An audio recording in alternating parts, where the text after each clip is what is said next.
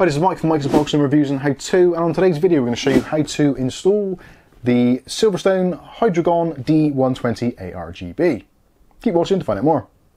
Okay, so this installation is actually pretty straightforward. First of all, you're going to need obviously your motherboard and all that kind of stuff, and also the AM4 or AMD fitting kit from inside the box. You will also need the screwdriver as well, which is provided. You'll also need some thermal paste. There is some included in the kit, or alternatively, if you can use MX4 or any other thermal paste that you choose. No problems there whatsoever. Obviously as well, you're going to need motherboard, processor and all that kind of good stuff, but we're going to concentrate mostly on the actual installation of the backplate. So the first thing to do is, with your motherboard in the standard configuration, straight out of the box with the AMD mountings on, we're going to want to get a cross-headed screwdriver. Obviously we can use this one included, and remove the 4 screws from the 4 corners of the standard mounting bracket. Just undo those,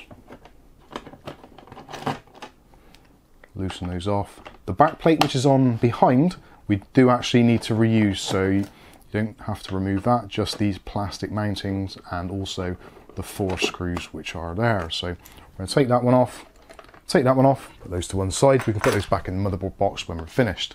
So the next thing to do is to open up our AMD fittings kit, and the first thing we're going to want is the plastic spacers. So in the kit there are 4 plastic spacers, so just go ahead and put one over each one of the protrusions from the back plate, and it should end up with something like that. The next part is the 4 thumb screws. Now these are actually threaded coarse on one side, fine on the other, so just make sure you thread them in the correct way. I believe it's the coarse way. Yeah, so those just screw in. Once you've got the last one in, you can then go ahead and just make sure that they're all firmly tightened. You don't need tools, just hand pressure is absolutely fine there. And just make sure the back plate isn't loose or wobbling.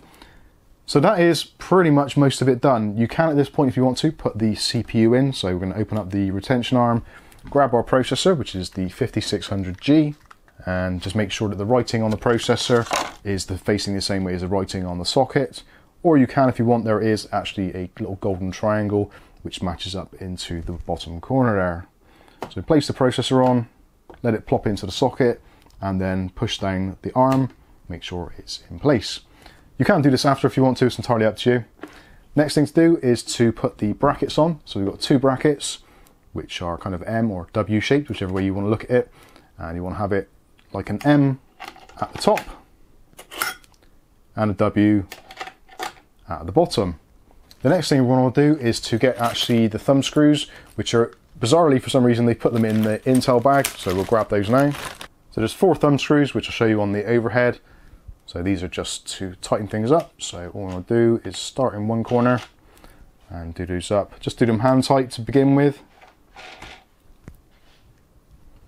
There is actually, on the screw itself, there is a flathead type screwdriver attachment. So once we've got them installed, we can then go ahead and tighten them up a little bit with a flat-headed screwdriver, which sadly isn't included in the kit, so you will need to provide one of those yourself. So that's down, hand tight, and then what I'm going to do is grab a screwdriver and just give it another sort of maybe 3/4 of a turn. So with our small flat-headed screwdriver, just going to give it another little turn, just to make sure that it's tight.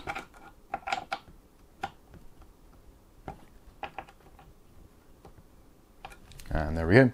That is it, fully tightened down. So the next thing to do is to put some thermal paste actually on the CPU itself. I'm going to be using a little bit of MX5. Just going to put a little blob in the middle there. You can, if you want to, at this point, use a plastic spreader to spread it out across, or obviously use the method of your preference, entirely down to the individual. So now we're ready to actually install the cooler itself.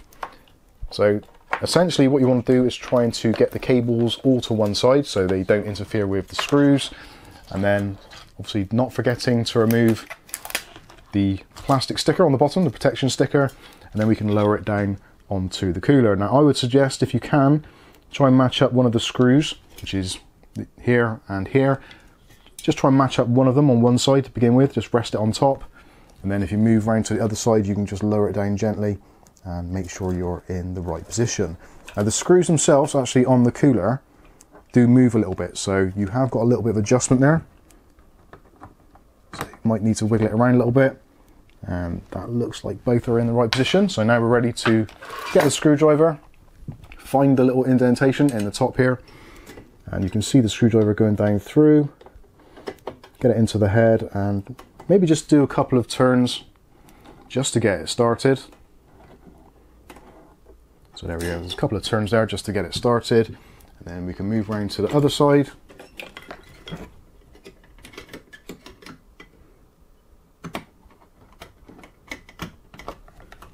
And once you get on the other side, you may require a little bit more pressure. So that's started now. So then all you need to do is just alternate on each side.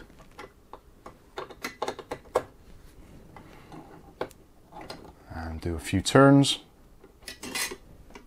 And that should give you some equal mounting pressure.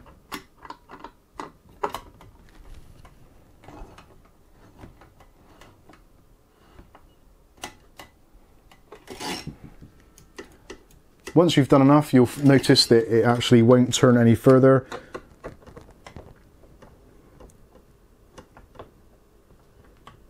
That's it. So don't over tighten it, that is all it is necessary.